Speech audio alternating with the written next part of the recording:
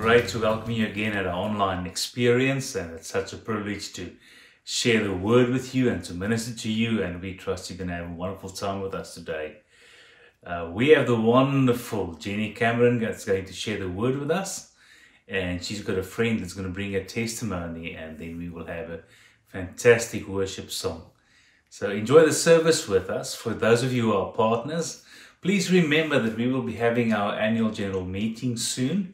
You would have received the letter already.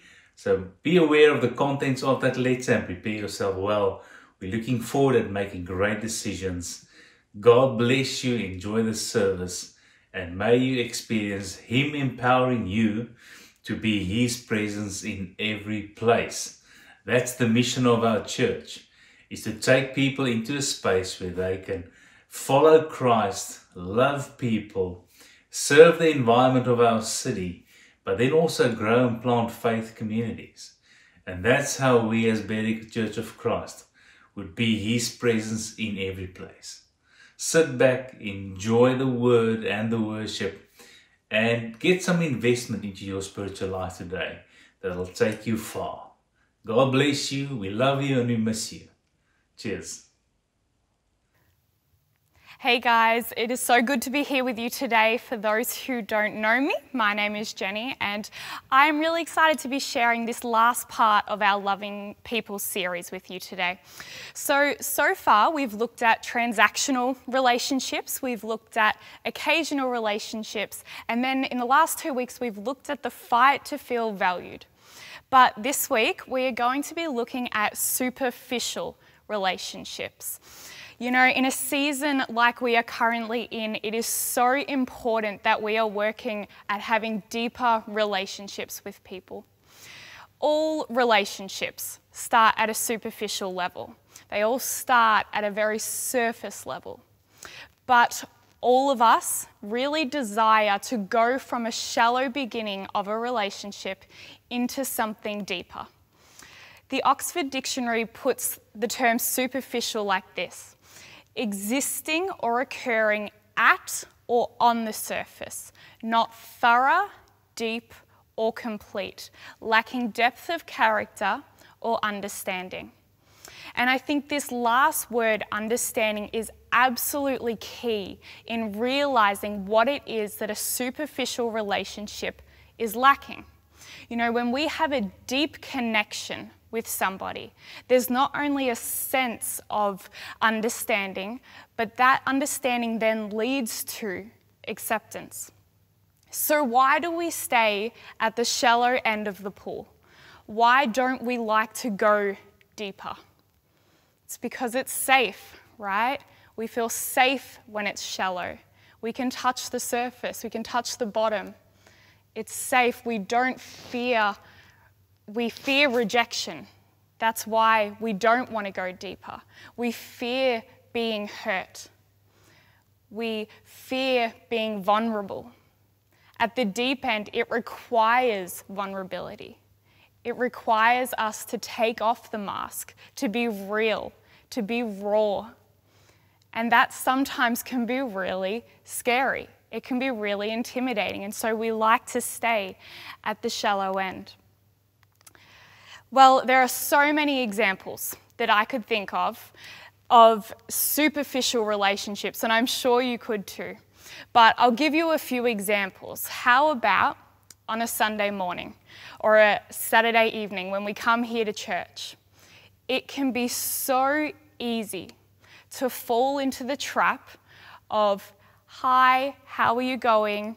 and a whole bunch of small talk and then "see you later." It almost falls into the occasional relationships, but where we just engage in a ton of small talk but don't really journey with people. It just becomes a very surface level conversation week in, week out. Or how about on social media? We live in a world where we are told that the more likes you get, the more Facebook friends you have, the more Instagram followers you have, means you have more relationships, the more popular you are. But the reality is most of those numbers on your Facebook account, on your Instagram account, you probably haven't had a real conversation with them in a long time. You know they got that job promotion, but you only know that because you saw a post, not because you had a real conversation with them. Or social media itself actually promotes us being superficial. It is a highlight reel. Have you ever noticed that when you've looked through someone's Instagram account or Facebook page? It's full of highlights. It's all the good stuff. But you don't see the bits that people don't want you to see. You don't see the struggles. You don't see the real them. It's this false perception mask of who they are. It's a highlight reel. And so living in this world that promotes a quantity of relationships rather than quality relationships. It would be so much better to just have a few relationships of good quality than to have 1,000 Facebook friends who you don't really talk to. So right now we're going to hear from one of our amazing young adults, Bethany Hargraves. She's been on a real journey herself. She really feared vulnerability, and as a result, she really struggled to open up to people and therefore go deeper with people. So let's have a little listen to what Bethany has to share. Hi guys, my name is Bethany and I'm just here to share a little bit about my story with my fear of vulnerability and how I was able to overcome that. In my short life, I've had a number of relationships and friendships that have misused my trust, and people who haven't seen me in the way that I should have been represented due to just misunderstandings and my intentions being put in the wrong light. So as a result of this, I got in a bad mental state, and I eventually started to just shut myself off to people and become numb in my emotions because I was just anticipating another rejection and another person to misunderstand me. I didn't realize how bad my pattern of thinking had become until I got into a relationship 3 years ago. And my partner would try to give me compliments and ask me how I am and have these deep connections and deep conversations with me that I just couldn't respond to because it meant I had to actually think about where I was in that time, and I wasn't in a good space. So after this, I had the support of him and my family, and I ended up going to YWAM over in New Zealand. So that's Youth with a Mission. So I did a medical compassion course over there, and a part of this course we addressed the issue of vulnerability and how there is such a stigma around it and a fear around it that we always have to be tough and we always have to have it all together. But at the end of the day, there is so much strength and courage that comes with being real and comes with being vulnerable, and how it actually connects us and it brings us better together as a community and with partnerships and family, and just how that when there's unity, there's blessings, and that comes with being real and raw and showing the hard parts of our lives. And so I went over there with this main point of trying to address this and trying to say that I don't want to wear these masks anymore. I don't want to be misrepresented and people to see me a certain way when that's not who I truly am and that's not how I'm created to be. And so at the end of this, I just realized that there was this burden that was lifted when I addressed all these issues and I got down to the root cause of it. And yes, it was so hard, and it was uncomfortable, honestly, but at the end, so much freedom and so much just joy came out of this season and this decision to just make things right. And coming back from this journey away, I've been able to have such an open and trusting relationship with my partner. My family finally see the real me without me hiding behind pretend masks and thinking that everything's okay all the time, but actually just being real with people and just letting people know that it's actually okay to ask for help and it's okay to reach out and have those conversations, because it just brings such a deeper level of relationships and allowing people to help you in those times of need. So I just encourage you today that if this is something you're struggling with, I know it is super, super hard to address it and to take that first step into asking for help, or to having that awkward conversation with your partner or your family member if you're not doing okay, or if you want just a more intellectual conversation to happen around the home. But I can just guarantee that there is so many fruits that will come out of this, and so much love and joy that will come as well. So I just encourage you to take that step today, and yeah, just enjoy your friendships and enjoy your relationships. And I hope you have an awesome time. Thanks. Beth struggled with being vulnerable. This prevented her going deeper in her relationships. She wore a mask so that she could protect herself. She put up walls so that people couldn't get in. But I want to read to you a verse from Ephesians chapter 3, verses 17 to 19. This is what it says. And I pray that you, being rooted and established in love, may have power, together with all the Lord's holy people, to grasp how wide and long and high and deep is the love of Christ, and to know this love that surpasses knowledge, that you may be filled to the full measure of all the fullness of God. There's a few key parts of this verse that I want to point out to you. The first is that we are rooted and established in Christ. When we are rooted and established in Christ, in His love, it becomes our foundation. And when He is our foundation, when we go into other relationships with people, we can then bring Christ into that relationship. When we are rooted and established in His love, that love then overflows out of us into that relationship. Further in the verse, it says to know this love.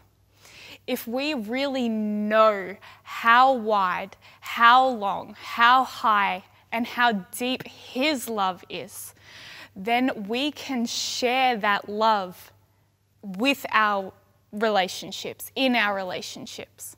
When we know something good, we want to share it, right? So if we know His love, we want to share that love with the people that we are in relationship with.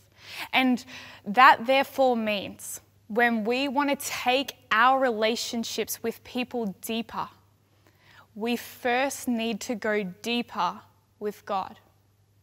When we do this, we are able to overcome the fear of being hurt. We're able to overcome the fear of rejection. Because even if we are hurt, even if we do get rejected, we are anchored in Christ. We are anchored in His love, and we know that even if we're hurt, we can take that to Him and know that we are fully loved by Him.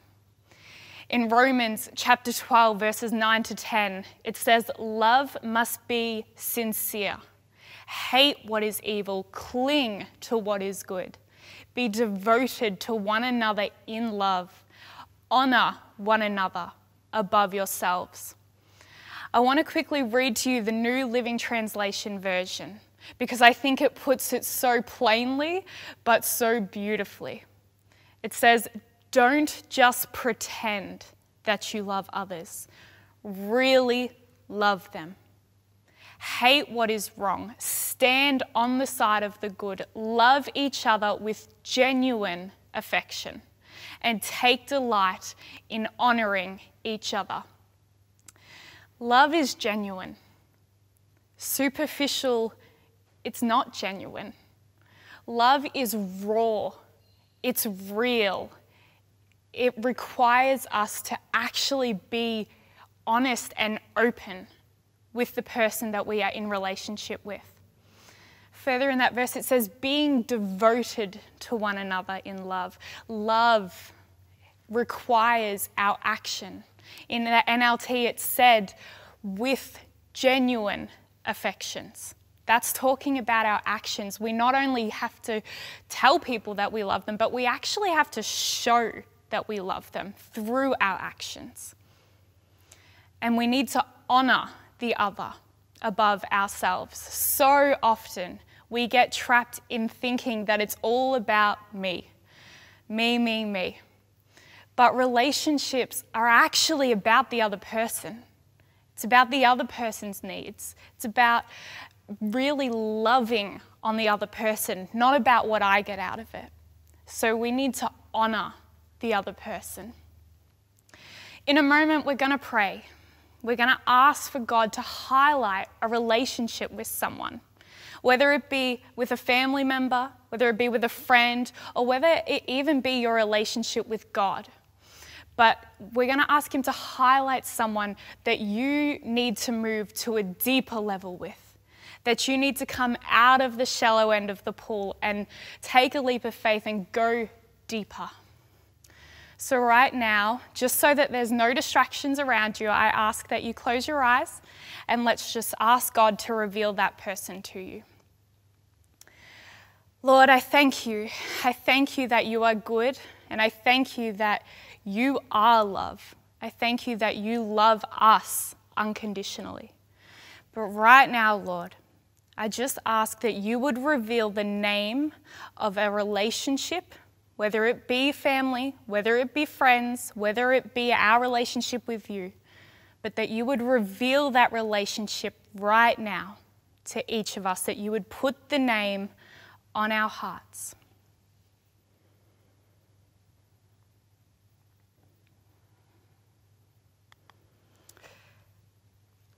All right, Ephesians chapter 4, verse 15, this is what it says. Instead, speaking the truth in love, we will grow to become in every respect the mature body of him who is the head, that is Christ. As we as the body of Christ grow to be more like him, grow to love more like him, we can begin to transform our relationships to also show and share that same love, to grow to be like he did relationships. So, with that in mind, I want to pray again.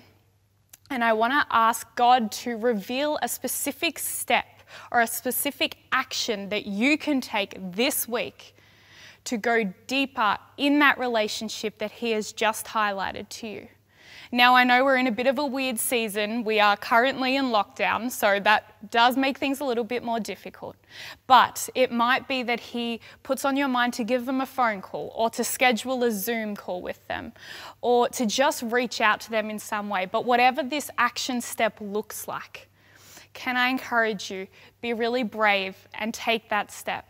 So let's just ask God for a specific step that you can take this week. So again, let's pray. God, I thank you for the name that you have placed on our hearts.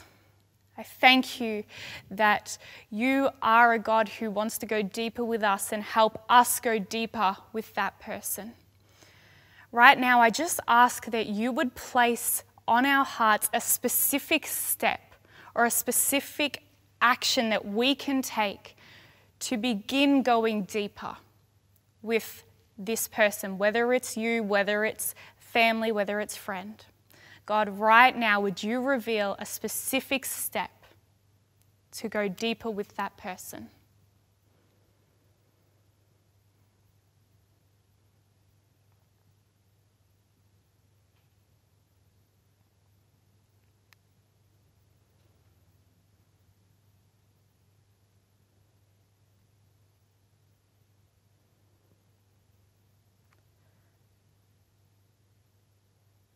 Lord, would you give us the courage to step out, to take this next step? Lord, would you fill us with your love so that we can overflow that love into our relationships? Would you help us take off the mask, tear down the walls, break off the fear, Lord, that we would be able to take this step to go deeper in relationship with whoever it is that is on our hearts. Thank you, Lord, in your name. Amen. Can I challenge you to really make the effort to action what it is that God has laid on your heart? If you're struggling with the fear of being vulnerable, the fear of being hurt, or just whatever God's put on your heart has absolutely terrified you, please tell someone that you trust. Allow them to journey this with you, to pray with you, and to stand with you. And if you need to contact someone at the church, that is absolutely okay as well. At the end of this, there'll be a slide that goes up with the email and phone number of the church office, so please feel free to give a call if that's something that would really help you out. I want to leave you with just my story of an occasion where I've struggled with this. I grew up with a friend who I'd known literally since I was a child, and we've probably known each other 10 plus years. But there got to a point in our relationship where we actually started to drift apart. And that was because, or I can see now that was because everything had been really, really surface level. We would catch up a little bit, but we stopped being completely open and honest with one another. And then holding that stuff back and starting to put on a bit of a mask actually really started to hurt our relationship. We started to drift apart. And it got to a point where I really couldn't take it anymore, and I was really so stressed about it.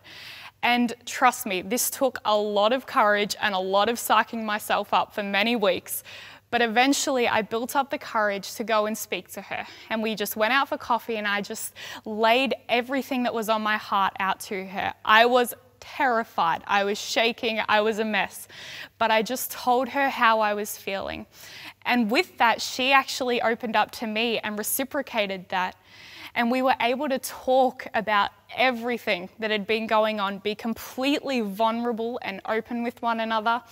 And that then led to our relationship being stronger than it had ever been before. So it is such a beautiful thing when we can go deeper with people. And I really encourage you to make that step. Well, I hope you have a blessed week, and we'll see you next week.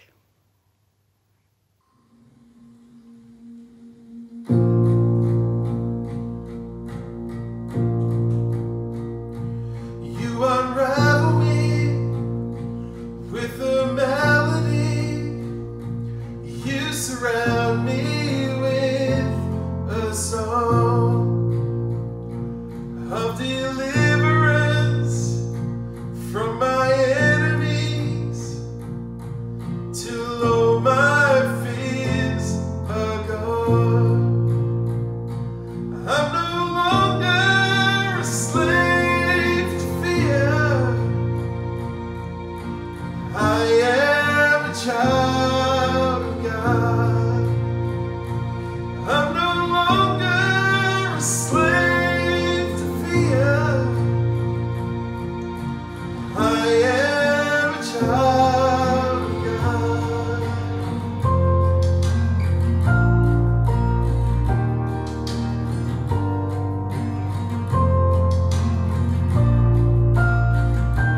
From my mother's womb, you have chosen me. Love has called my name. I've been born again to your family. Your blood flows through